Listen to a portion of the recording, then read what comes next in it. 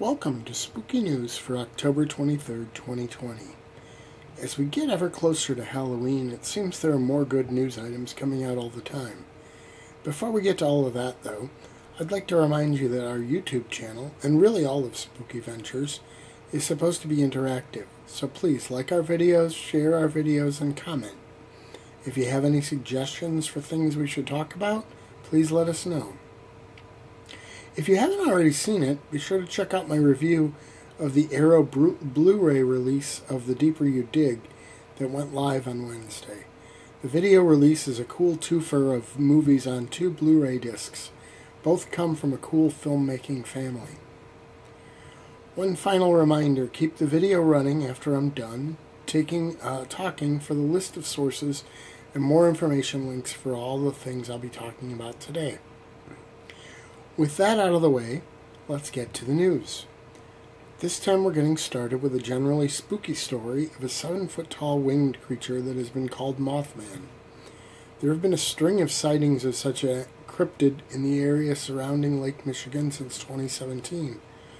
The latest of those reports was made by a U.S. Postal Service employee at O'Hare Airport a week or so ago. I live in the general area of these sightings. In fact, there have been several reports in Rockford, Illinois, where I grew up, and I live between Rockford and O'Hare, so this is particularly interesting to me. According to witnesses, the creature has red eyes and makes a shriek that has a metallic sound to it. I will have to keep my eyes open for this beast. The next article is all about drive-through Halloween experiences. If you've caught any of the recent Spooky News updates, you'll know that I've discussed how the holiday has changed in the shadow of COVID. I know that I've talked about several drive-through scares. Well, USA Today has a cool article written by a person who went to several of them and discusses what the experience is like. Personally, I wonder if once we're on the other side of this pandemic, the drive-through scare might continue. I could see full drive-through events existing in the future, but I could also see it incorporated as part of a more traditional haunted house experience. Either way, it's a good alternative for our current situation. With people doing virtual meetings these days, it should be no surprise that there are new Halloween Zoom backgrounds. If people are planning a tele-Halloween get-together or just want to bring a bit of seasonal fun to the next meeting, you should find something to fit the bill. Backgrounds include an old cemetery, zombies, an old house, a forest of ghosts, and even a creepy clown video backdrop. Zoom backgrounds are really art at their core, and continuing in an artistic theme, Elizabeth Belsky, who is on Twitter under the name Elizabeth Booski, has unleashed a series of pseudo-book covers featuring horror movies as their theme. From Cloverfield to Us, The Witch, and many more, she has designed book covers of scary horror movies. What's more, they look like well-worn paperbacks. It's a cool idea, and Belsky has done a great job of it. In a similar vein, an artist named Justin Bryant has taken kids' games like Chutes and Ladders and Hungry Hippo and designed horror movie posters around them. The posters are actually so believable, particularly given the sources that have been turned into horror movies, Banana Splits anyone, that you might actually wonder if the movies are real. Continuing somewhat in the art theme, but expanding to comic books, are you interested in checking out some digital horror comic books for free?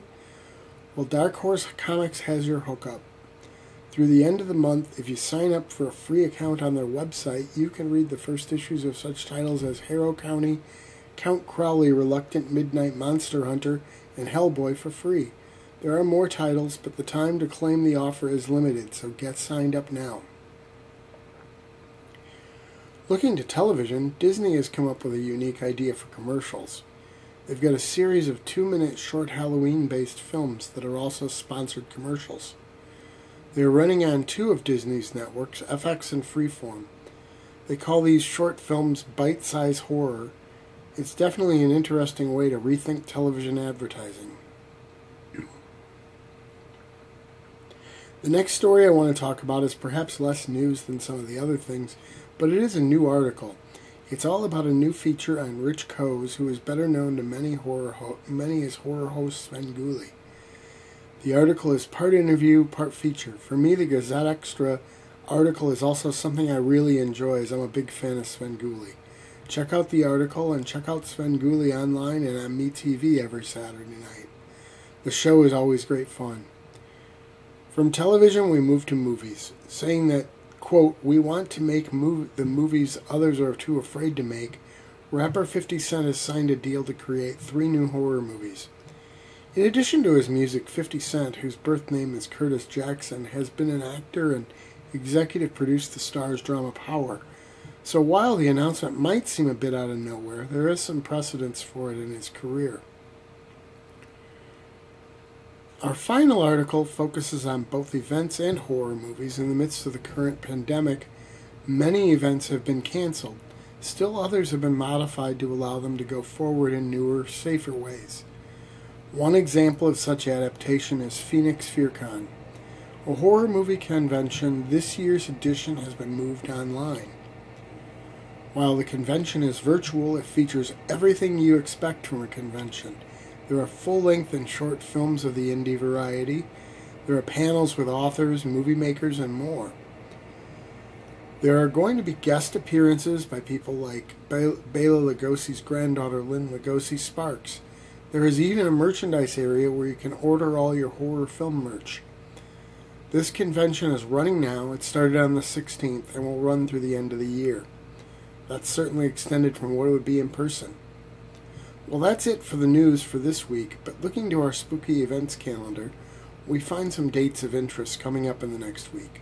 By the way, you can find our calendar on the main website, spookyventures.com. Scroll down to the bottom of the page and you'll see a calendar image. Click that to open the Spooky Ventures event calendar.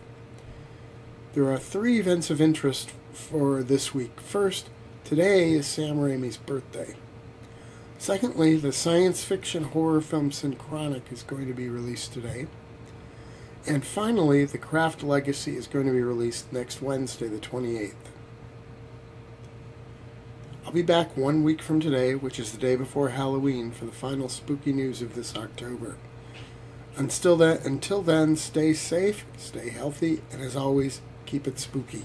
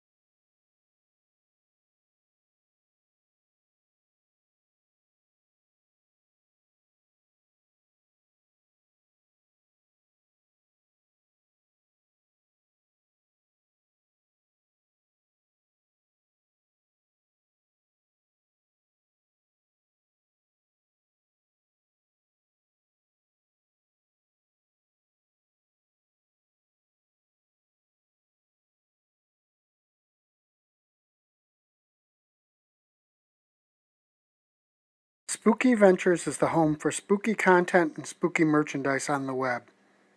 Check it out today at spookyventures.com. And remember, always keep it spooky.